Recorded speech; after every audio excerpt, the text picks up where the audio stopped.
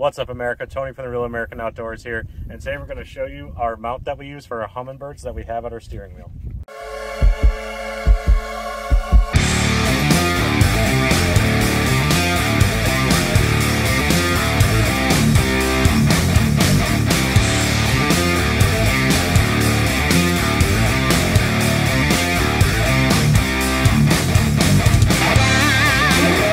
So here we have our Dek-It mounts from PROcise Outdoors here.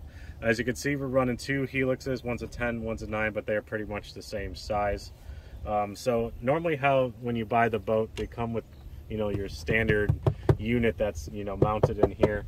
So all we essentially did was took that out and then put this little piece of plastic here to cover the hole that was left from the original mount. And then it comes with this bracket, and we use two spacers in order to make sure it comes out far enough because of the gauges here and everything, as you can see there.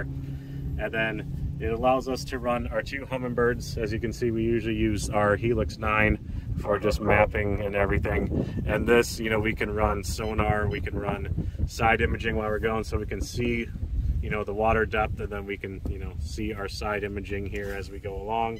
Or when we come back, we can also do some down imaging here as well. And we also have this hooked up to the 360 up front, so we can see everything and also see exactly where we are depth wise and where we are in relation to the area of the body of water we're fishing.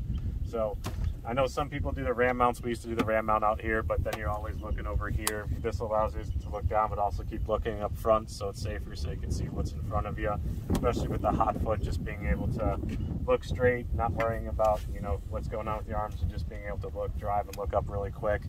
Safe, convenient, really easy, and who doesn't love two units up in the front? So go ahead, if you're gonna put a second unit up, I recommend using these Dek-It mounts.